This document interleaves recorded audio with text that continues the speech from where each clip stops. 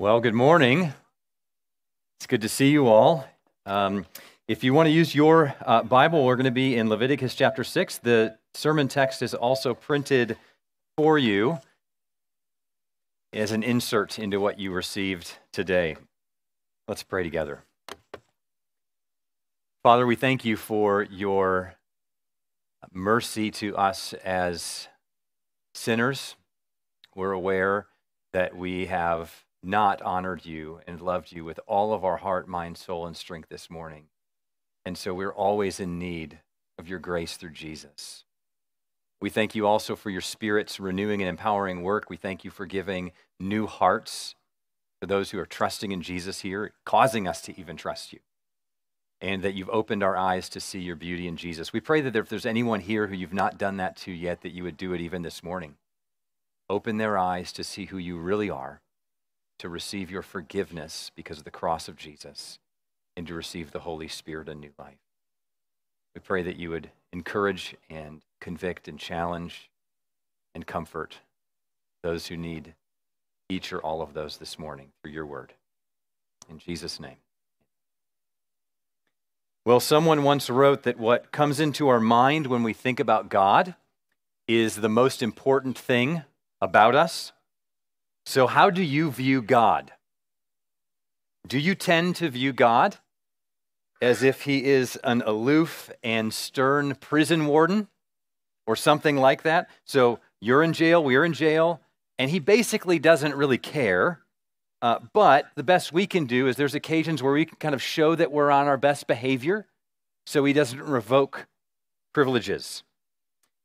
But what if God is more like a generous king who gladly invites us to his table for a meal? And he is the host, and we who are invited, we actually do deserve to be in prison. But instead, we're welcomed into his palace for a royal feast. Well, these two different views of God and various similar kinds of views that people can have and we can have create two very different ways of living in the world. One way leads us to feel alone and neglected and scraping by. The other way leads to a life of contentment, thankfulness, joy, knowing that we're cared for by the God who made us and we enjoy his grace and his blessings. Well, Leviticus is here in the Bible to show us that God wants us to know him as the host of a royal feast. This is what the offerings and sacrifices in Leviticus that we've been looking at for a few weeks are ultimately about. Now, before we see that from the text this morning, I want to note a couple reasons why we may miss this from the text we're going to look at this morning about these sacrifices and offerings in this system related to the tabernacle. Well, two reasons. One is because we often miss the importance of what shared meals are about. They're not very important in our culture. Now, that's not to say that food is not important in our culture. Some count and regulate every bit of food that goes into their bodies. Others jump from diet to diet to diet. Other people eat and overeat without a concern. Food is very important in our culture. But shared meals are not. We often eat alone or on the go or in front of a show. But that's not how it is in most cultures, either ancient or modern. If someone invited you to sit around the table, it was an important act of friendship. And because we miss this, we miss how God uses meals to teach us what he's really like and what salvation itself is actually all about. Second, we don't usually think of the sacrifices and offerings in the Old Testament as meals. Many modern people think of Old Testament religion as kind of bizarre, archaic, outdated. They view it as unenlightened humans manipulating a God to get him to do what we want. Do this ritual, offer this sacrifice, make it just right, and then the deities will unlock some blessings for you. In some ways, this is what pagan religions were doing. They sacrificed in order to manipulate the divine realm, to bless them, like putting in the right amount in a vending machine, pressing the right number, and dispensing the blessing. But the rituals in Leviticus were not about manipulating the deity to get a blessing. They were about responding to a personal God's grace. And they were about enjoying his blessings. So we see this when we realize that the offerings themselves were ultimately shared meals. They were symbol-laden meals that portray God as a generous host. And so when God tells Israel to bring offerings to his presence, to his tabernacle, he's inviting them to dine with him. That's what the offerings were ultimately all about. So here's the context to remind us. Israel has come to Mount Sinai after being rescued from slavery. So God's rescued them by grace, and now he's called them to build this tent called a tabernacle. It's viewed as God's house, his dwelling. That's where the word tabernacle even comes from. God is their king, and the tabernacle is his palace. And so as people enter, they first come into the courtyard of this tabernacle palace. And that's where the offerings would, or the Israelites would bring their offerings. And the priests were allowed into the tent itself, which had 2 rooms.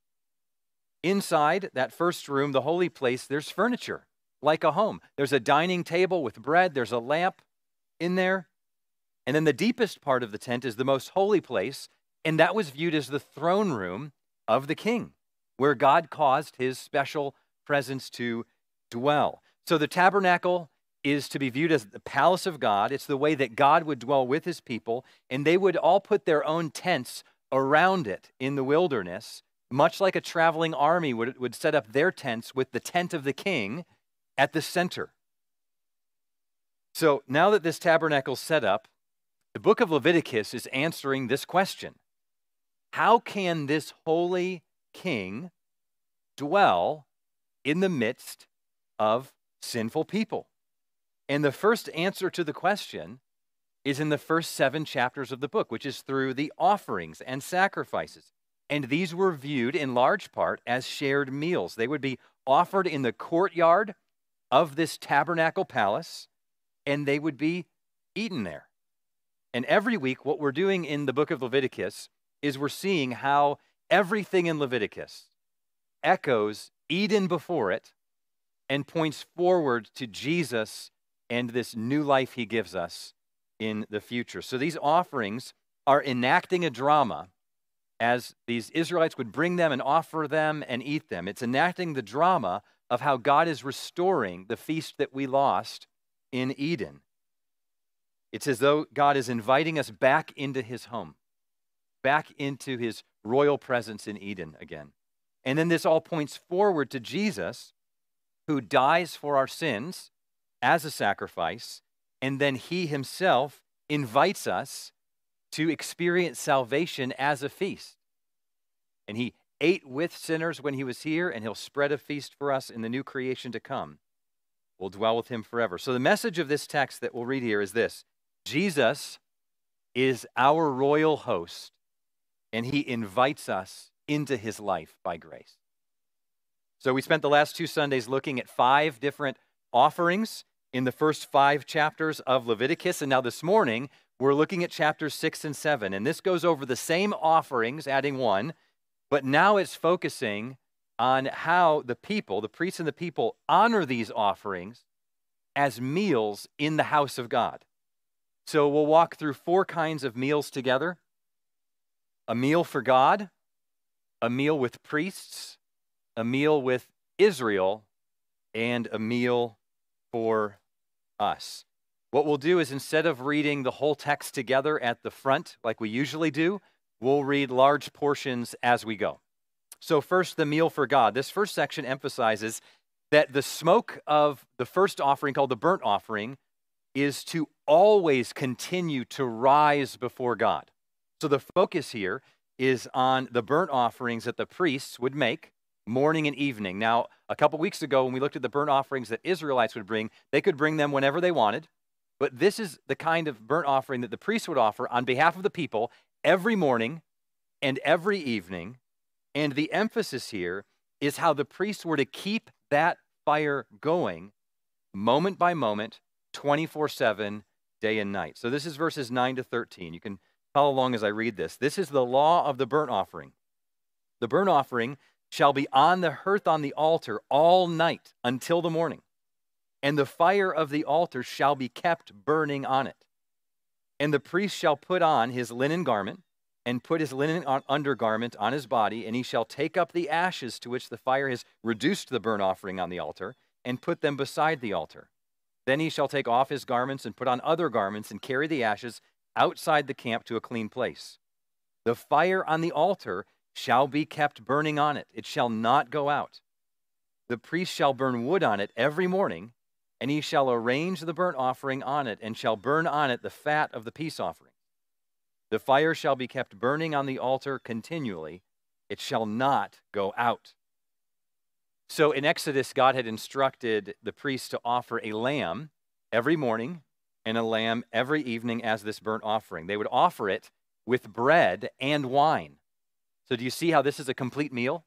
You have a lamb with bread and wine, viewed as a meal, and then that whole meal was burned up completely. No one ate this offering. It was symbolically consumed by God. It was transformed into smoke right on the altar, and then the smoke rose as if symbolically to God's very presence. God, of course, does not literally eat it. That's not the point. It never was the point. The burnt offering was the foundational offering for Israel. The animal was sacrificed on it in the place of the people, and it communicated this: you deserve to die and should die. But this animal, this unblemished, costly animal, is going to die in your place so that you can live. And it pictured the acceptance of a person by grace. It also pictured the complete, perfect devotion of the offerer to God, pictured in this perfect offering being offered to God, and it pictures being drawn near to God.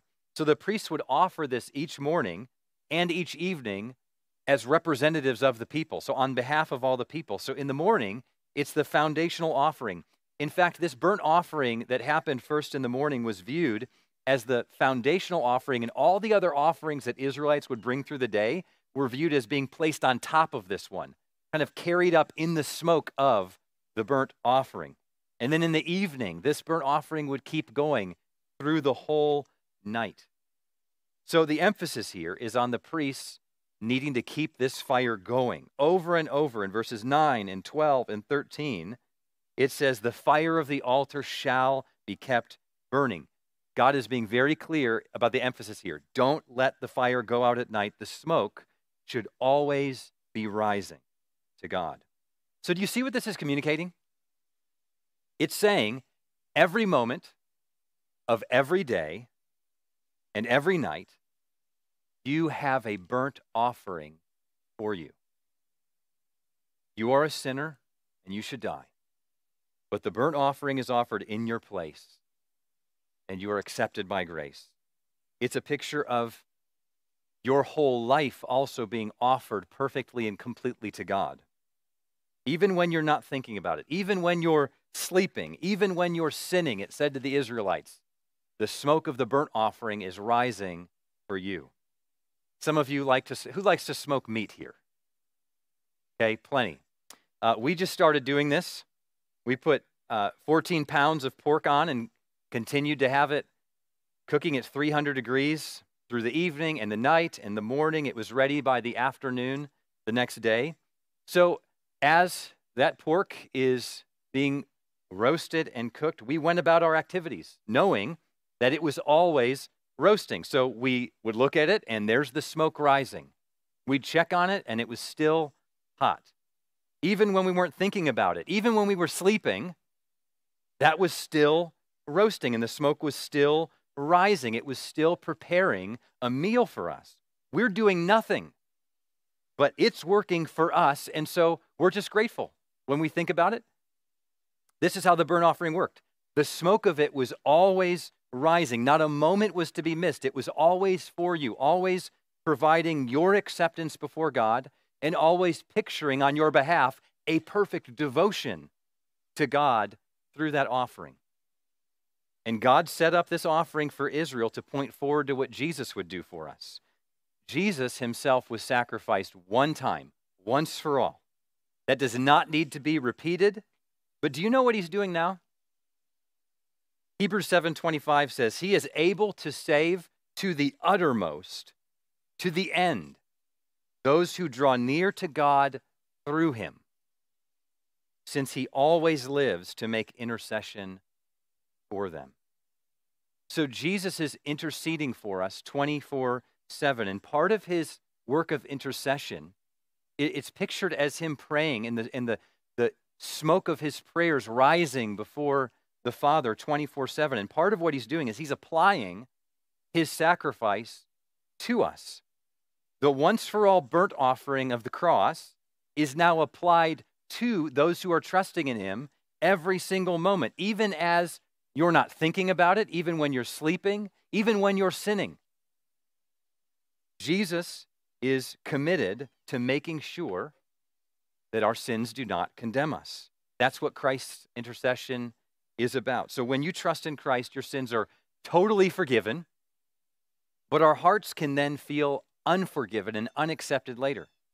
That offering pictures a complete devotion. Jesus himself giving his righteousness, a complete devotion of a perfect human before God in our place. We're clothed with that perfect devotion and righteousness. But then we can feel at times unforgiven, unaccepted later. But the intercession of Jesus means that his atonement is always applied to you. The smoke of his offering is always rising. The intercession of Jesus is a neglected doctrine, but do you see how relevant this is to us every single moment? My favorite Puritan, Thomas Goodwin, put it like this: we owe our standing in grace every moment to his sitting in heaven and interceding every moment. So this is the meal for God. It's totally consumed by him, and the smoke of our acceptance continually rises before him. But now, second, the meal with priests. The next offerings here are the grain offering, sin offering, and guilt offerings. These are meals that are shared between God and the priests. And the emphasis in this text, again, is not on just the general procedure, which is some of what we saw in previous weeks. The focus here is on the who, what, where, when, and how of the actual eating of the offering. So these are viewed as meals between God and the priests. So the first shared meal is the grain offering. This begins in 14. Let's read this together. And this is the law of the grain offering. The sons of Aaron, the priest, shall offer it before the Lord in front of the altar. And one shall take from it a handful of the fine flour of the grain offering and its oil and all the frankincense that's on the grain offering, and burn this as its memorial portion on the altar, a pleasing aroma to the Lord. So that's the part that's burned. Verse 16, and the rest of it Aaron and his sons shall eat. It shall be eaten unleavened in a holy place. In the court of the tent of meeting they shall eat it. It shall not be baked with leaven. I have given it as their portion of my food offering. Notice that last line there. The Lord says that these are his food offerings. So this is his meal, and the grain offering is brought to God in his palace, and then God, as it were, collects this grain offering, and then he invites the priests to sit at his table, and he spreads it out before them to join him in eating, and then they're to eat it in the courtyard, so in this palace complex. Another grain offering is the priesthood ordination offering. This is verses 19 to 23. This is a special offering when a new high priest is ordained to serve, and the focus is on how the priests don't get to eat any of this one. And then you have the sin or purification offering in verses 24 to 30 here. And this is the offering that people make when they have sinned in particular and are seeking forgiveness. The person would bring an animal, a particular one prescribed in previous chapters, and unlike the burnt offering, this one is not all burned up. It's shared with the priests. So look at verses 25 and 26. Speak to Aaron and his sons, saying, this is the law of the sin offering. In the place where the burnt offering is killed, shall the sin offering be killed before the Lord. It is most holy. The priest who offers it for sin shall eat it. In a holy place it shall be eaten, in the court of the tent of meeting. So part of this is offered to the Lord, And then the rest of it's eaten by the priests. And again, this is not for the priests to be able to take home. They don't kind of get to collect this, eat a snack there, package it up in their Tupperware, put it in their fridge when they get home, and then eat it over these next few weeks. This is supposed to be eaten in the courtyard. So God is hosting this meal in his home. And then the next one is the guilt or restitution offering. This is an offering Israel would bring if they committed particular kinds of sins that they were wronging from someone, and the net result is that they stole from somebody. They robbed something of some good. And so they would make restitution to that person, and then they offer this animal, making restitution and payment to God. And the emphasis again here is on who gets to eat this and where they're supposed to eat it. So this is chapter 7 and the first 6 verses. This is the law of the guilt offering. It is most holy. In the place where they kill the burnt offering, they shall kill the guilt offering. And its blood shall be thrown against the sides of the altar, cleansing it, and all its fat shall be offered. The fat tail and the fat that covers the entrails, the 2 kidneys with the fat that is on them at the loins, and the long lobe of the liver that he shall remove with the kidneys. The priest shall burn them on the altar as a food offering to the Lord. It is a guilt offering. Every male among the priests may eat it. It shall be eaten in a holy place. It is most holy. So the best part is offered to God, and then the priests eat the rest. And they eat it in the courtyard of the tabernacle, this palace of God. And then finally, we have this summary conclusion of all the offerings so far at the end here. The emphasis is on how these are a shared meal between God and the priests. And so Israel needs to make sure that they don't neglect giving the provisions for these offerings. So this is verses 7 to 10. The guilt offering is just like the sin offering. There's one law for them. The priest who makes atonement with it shall have it. And the priest who offers any man's burnt offering shall have for himself the skin of the burnt offering that he's offered. Verse 9, and every grain offering baked in the oven, and all that's prepared on a pan or a griddle shall belong to the priest who offers it. And every grain offering, mixed with oil or dry, shall be shared equally among the sons of Aaron. So these offerings are a way of supporting the priests. Israelites needed to make sure that they provide for the priests in these meals through their offerings. Now, we don't have official priests today, which is why we don't call leaders in our church priests. This is because this whole system is fulfilled in Jesus and his church. Jesus is our high priest. All those who trust Jesus are priests in him. Jesus is the true tabernacle and temple. All those united to Jesus by faith become part of this tabernacle and temple. But the principle here still applies. There are still leaders who work among the tabernacle temple of God.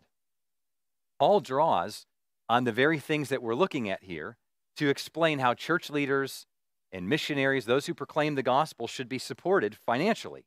So I'll give one example here. In 1 Corinthians 9, verses 13 to 14, he says this, and he's referencing texts like the one that we're looking at this morning. He says, do you not know that those who are employed in the temple service get their food from the temple? And those who serve at the altar shall share in the sacrificial offerings. In the same way, the Lord commanded that those who proclaim the gospel shall get their living by the gospel.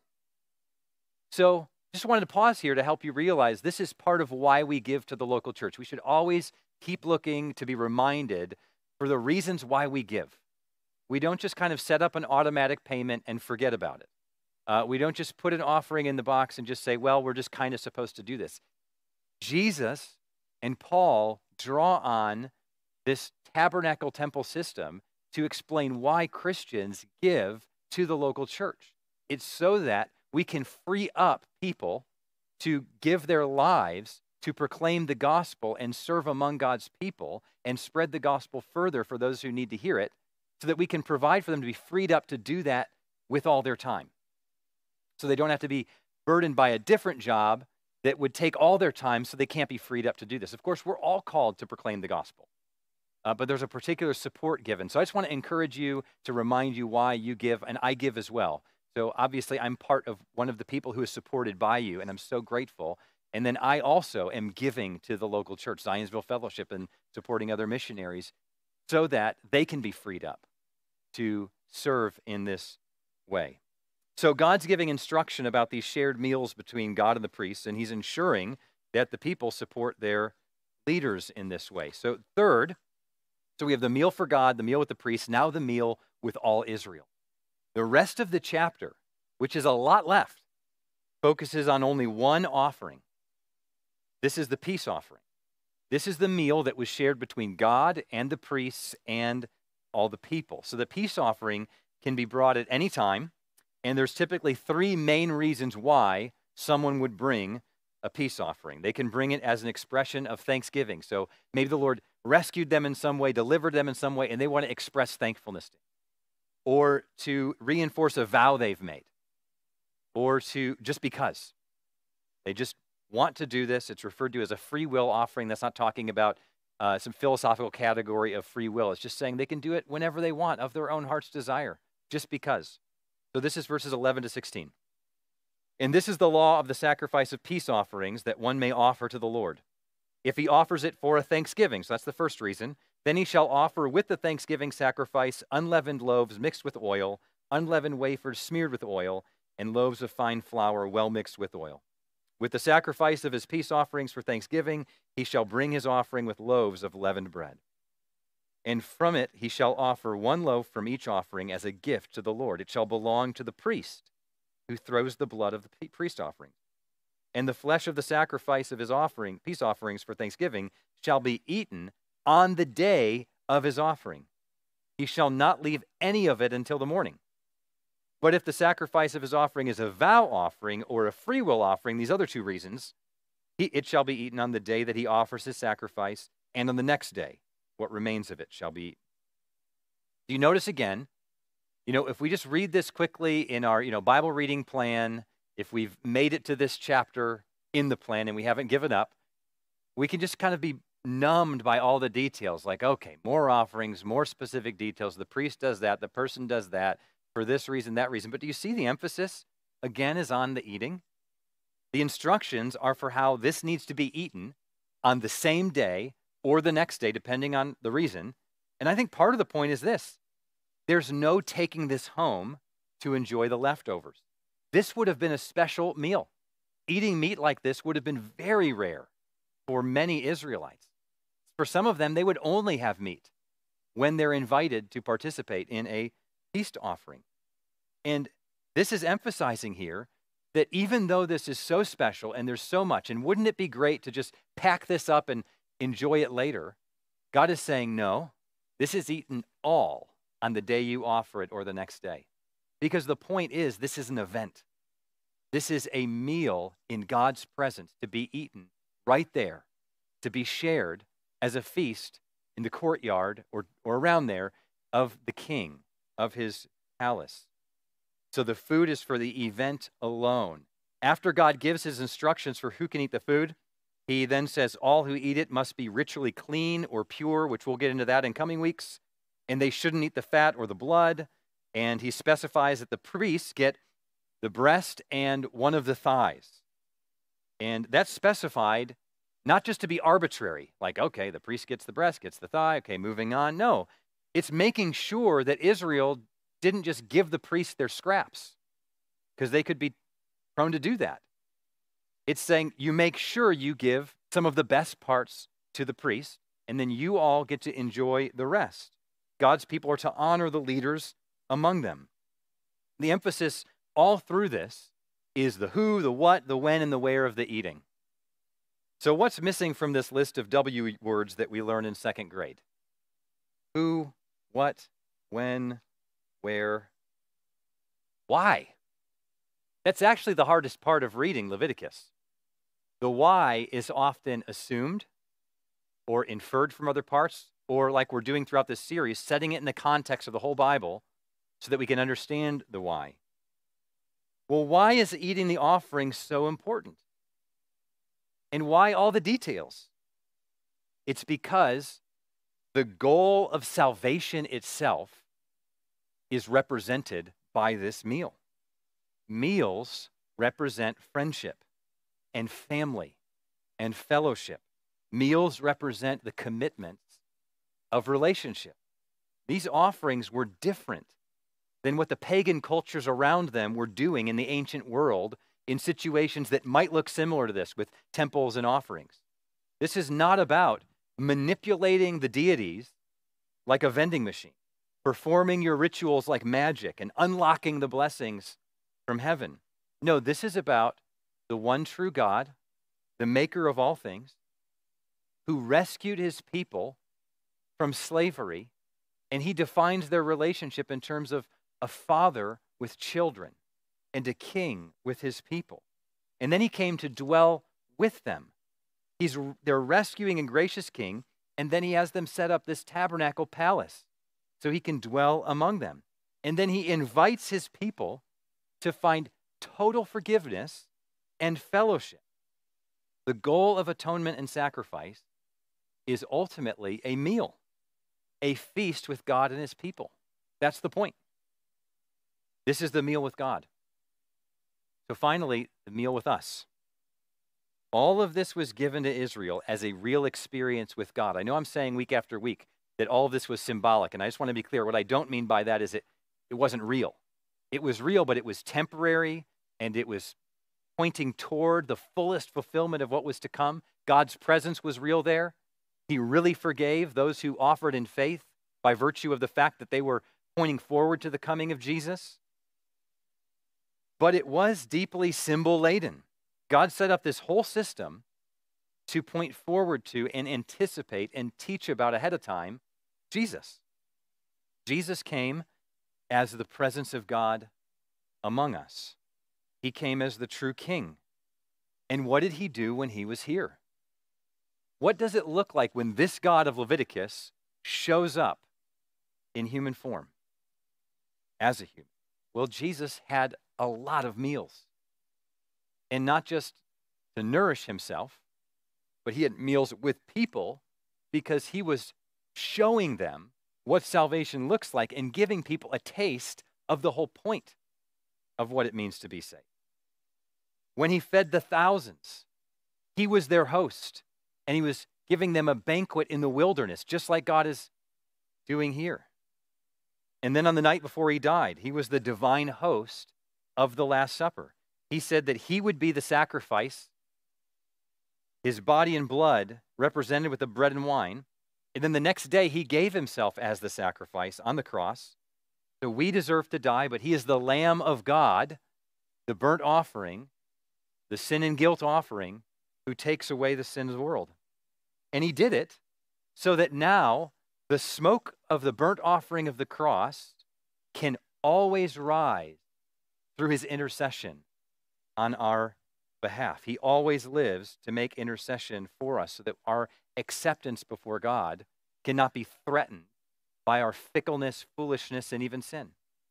But we're always accepted by him as we lean on him and come to the Father through him. And he did this so that we could be accepted around his table forever. Did you know that the new creation in Revelation is described as a cosmic tabernacle? A cosmic holy of holies? The point is that in the new creation, we'll be let in. God will be with us. God will restore the feast that we lost in Eden. And Revelation 19 shows us where history is headed. Hallelujah, for the Lord our God, the Almighty, reigns. Let us rejoice and exult and give him the glory. Why? For the marriage of the Lamb has come. The marriage union between Jesus and his people. And what happens after weddings? A feast, celebration. It says, write this: blessed are those who are invited to the marriage supper of the Lamb. History will culminate with the joy of a royal feast in God's presence, all by grace. So what does Leviticus mean for us today then? Well, it gives us an alternative to the never-satisfying worship of our modern age. The tabernacle and the sacrifices were contrasts to the pagan cultures of the ancient world. And that contrast back then is very relevant for how we understand the contrast of Jesus and the cultures that continue in this world. So in the ancient world, people created temples, and they would personify the gods and the forces of nature that they couldn't control. They would personify them as little idols and images. And then they would feed those idols, and they'd sacrifice to appease and manipulate them. So the gods were like aloof, fickle, demanding prison wardens. We're here in this prison, and so you sacrifice and you negotiate to get time off or better privileges, or get out of solitary confinement, or make sure they're raining to supply your crops. The offerings of Leviticus are a direct and stark contrast to that. God came to rescue his people from slavery by grace. He's their father and their king, and he says, you can't manipulate me. You can have nothing to offer me that I need. Everything that you bring to me, I've given you first, and I have what you need. A sacrifice will take your place, and I'm going to set up all of these sacrifices that you bring from all the bounty that I've given you in order to teach you about the ultimate sacrifice that I myself will provide for you in God the Son, the Lord Jesus Christ. I'm your king, and I'm your host. And the goal of that sacrifice is not just for you to be kind of go on your way with this abstract idea of forgiveness, but for you to come into my courtyard, come into my home, my palace, and belong there as my, not just servant of a king, but my friend, son or daughter, and I'm going to give you a feast. Invite your friends. In a similar way, Jesus contrasts with our modern culture. In a similar way that Leviticus and these sacrifices were contrasting with the ancient pagan culture. You know, the ancient world's idolatry and sacrifices, they're not really that different than today. We think we've left that behind, but we've just modernized it. There's modern versions of the same kind of dynamic. If you want a clear example of this afternoon, watch the 5-minute video that Apple released this last week. Apple is the epitome of intellectual, beautiful, technological advance. If you want an example of something that's moved far beyond the ancient pagan cultures, temple worship, look to Apple, right? And they just released a video that captures how this ancient dynamic is actually still at work today. So the leaders of Apple are gathered in a boardroom, and Mother Nature comes in the image of a woman. And she has demands and expectations about their company, expectations about carbon emissions and being green and using recycled metals and planting trees. The leaders did their best to show their righteousness. Mother Nature was skeptical. She tried to find any way that they've slipped up, like all the other companies are slipping up according to her, but they proved that they meet her standards. Finally, in the end, she says, okay, good. See you next year. And they were relieved, and they measured up. Mother Nature is happy with them and will bless them. But of course, she'll be back next year because it's never enough. This is the religious impulse that is deep within humanity. Of course, the leaders of Apple don't actually think that Mother Nature can be personified as a woman. And so in one sense, they're trying to be comedic at some level, but it's morality is what they're doing. And they really are, better than they know, expressing what's really going on in our culture right now and the religious impulse of our culture. Now, and I want to be clear, what I'm not saying that what Apple is doing to help the environment isn't good. I think creation care is a Christian value. And we must not react to things like this and say that that's ridiculous. It's important. God has created the world and given it to humanity to be stewards of. So there's things that we can do, and it's important. But I'm saying what they're doing is what the ancient pagan religions did. They personify the forces that are beyond our control and that scare us as human, and then they made sacrifices to appease this God. They did all they could to measure up to the demanding God of Mother Nature. And of course, there's layers here that aren't even portrayed in this video, because what they're doing is they're trying to appease our culture, you and I, because they don't want to get canceled. And they're really serving money because they really want us to buy their products. And they want us to be able to virtue our righteousness to the world when we buy their products and say, see, I'm green too. Because this is the religious impulse. We just have different gods, different righteousness that's a fad right now. And we're trying to make sure we're on the good side of the gods we worship. Every culture has ultimate values that they sacrifice for. If you want to know what those values are, you just look at what people are sacrificing for. What do they give their time for? What do they offer their children in the womb for? What are they sacrificing their money for? Where are they spending their time and energy? We don't have to try to prove to Mother Nature that we mean it, because it would never be enough for her and for any god or for the culture. We don't have to find our righteousness in how well we do creation care, or in what diet we follow, or in what justice cause we promote heavily on social media, or in how we vote. We don't need to fit in with the new fads of self-righteousness in our culture, or the fear of cancellation for not being a good person according to how our culture defines what a good person is right now. We can find our whole righteousness and acceptance and welcome through Jesus. We receive his sacrifice. We know that the fragrance of his offering is always rising for our acceptance. We receive his hospitality and his welcome into his life. We draw near to him in thankfulness and with devotion. And now, having that, we live for the good of others. In some ways, it'll match what our culture might think is good, creation care being one of them. In some ways, it won't match, because the culture's not focusing on everything they should. So we're going to live out with joyful, glad obedience to God, out of the thankfulness that we have in our hearts from his acceptance. So the next meal you have, or in fact, just grab coffee and donuts, and the next meal you have, and then every meal after that, let it be a reminder of who God really is and what he's really like. He is a king who invites us to his table by grace. And like those peace offerings for Israel, you bring it, you're not going to eat that whole animal. You've got to bring your family and friends. And so there's a missional impulse here. God is saying, come to the table, come join me, join the feast, and the wedding supper will be served one day. Enjoy this, and don't keep this to yourself. Invite your friends. Let's pray.